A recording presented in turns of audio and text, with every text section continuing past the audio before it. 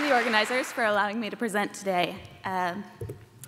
In 2014, researchers from the University of Oldenburg made the startling and controversial observation that caged robins housed near large cities were unable to orient themselves due north.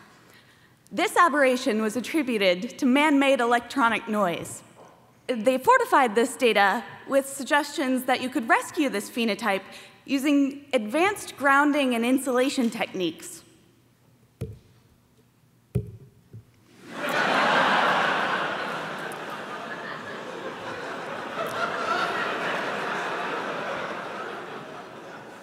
The implications of this work are ecologically devastating. This idea that human technology already presents the opportunity to perturb innate biological functions. But it wasn't without criticism. See, there were a few researchers, competitors in the field, who thought it lacked a certain reproducibility.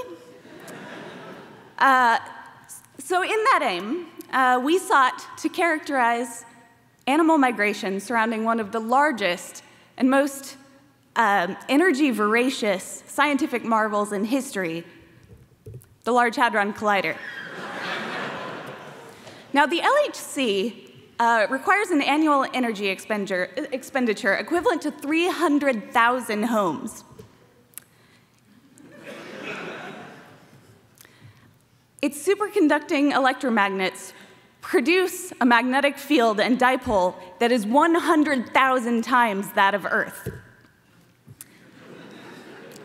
Despite this, we found no evidence whatsoever that the LHC could perturb animal migration on a broad scale.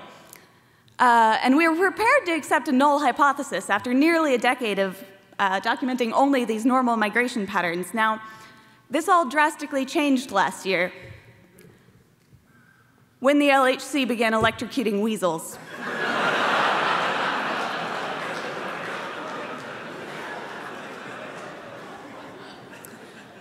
In 2016, we document an unprecedented number of fatal weasel interaction events.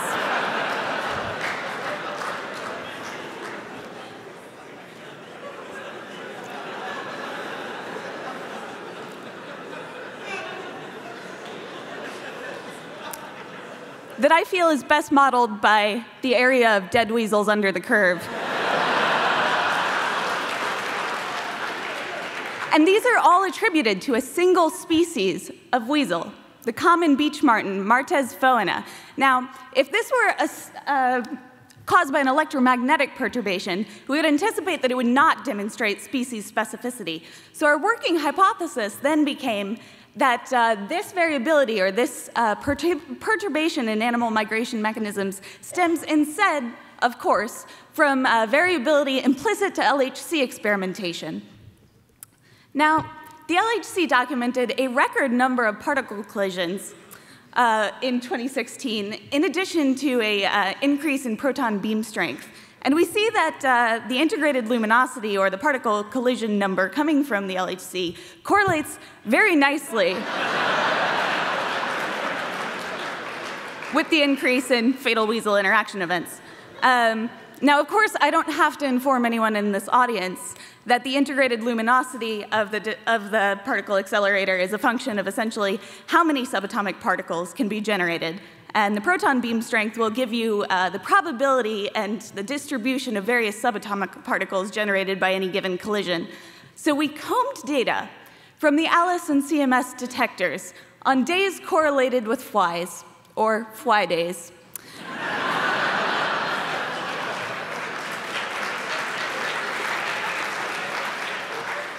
And see unequivocal evidence that Martes foina possesses the ability to detect and migrate towards the site of Higgs boson particle synthesis, and is thus the first mammal documented to demonstrate Higgs Bosonoception.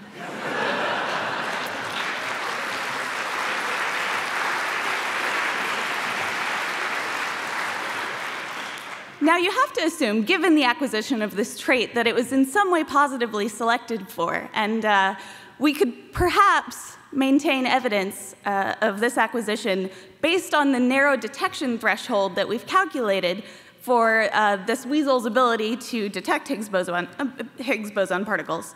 So we did some calculations to that effect and found that the number of Higgs bosons produced in 2016 was essentially equivalent to that found as a direct result of cosmic ray collisions with the Earth's surface. And from that, we can estimate that this is a trait that was acquired in order to pursue atmospheric migration, meaning that the weasels are attempting to get to space.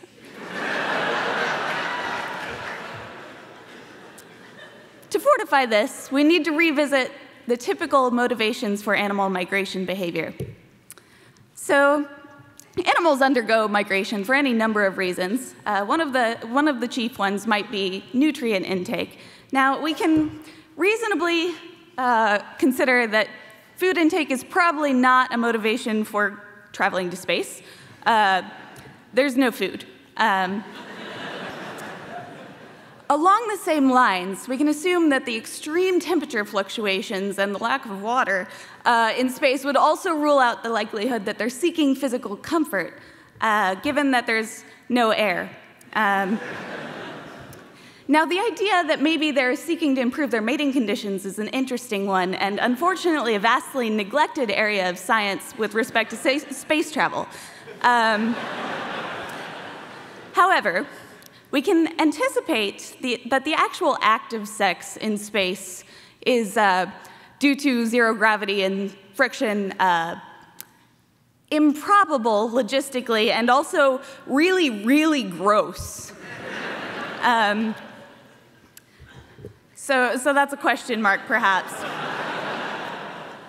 However, we could anticipate that space travel would result in a 100% decrease in predation rates. Now, overall, I think we can agree that actually traveling to space is in itself going to be not entirely justified by the disadvantages that space travel would house for a weasel. But we do find a point proximal to the stratosphere that we've denoted as tropoposal equilibrium, where the rates of predation are minimized and the creature comforts of Earth are relatively conserved, allowing weasels to perhaps exist there in relative harmony. And we can assume that maybe the goal of Higgs Bosonoception-based migration mechanisms would instead be to travel to this point in the tropopause. Now, consistent with this, we find that Higgs boson particle synthesis production actually reaches a tangential maximum at the level of 18 kilometers above the Earth's surface, which exactly correlates to the level of the tropopause.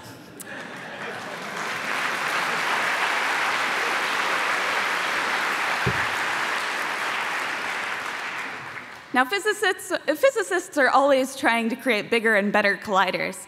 And we can anticipate then, as Higgs boson production is increased at these colliders, that the costs associated with fly-related damages could be catastrophic. Now, assuming a proton beam strong enough to produce a Higgs boson, you can loosely and conservatively estimate the number of flies as a function of the luminosity of any given detector of accelerator. So we see that these hover right around 2 for the LHC in its current conditions. But the LHC is scheduled for a high luminosity upgrade in 2020, and we anticipate that this will result in a 210% increase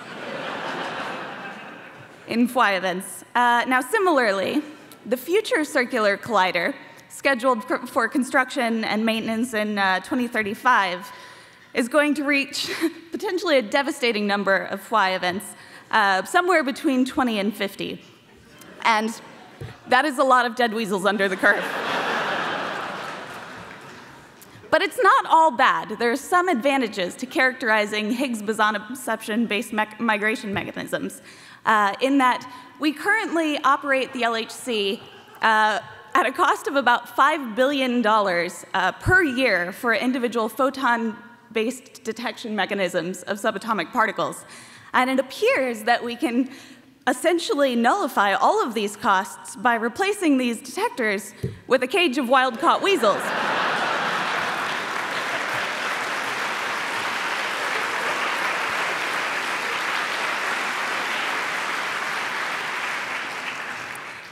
And these wild-caught weasels can be obtained for the cost of immunizing a single grad student against rabies.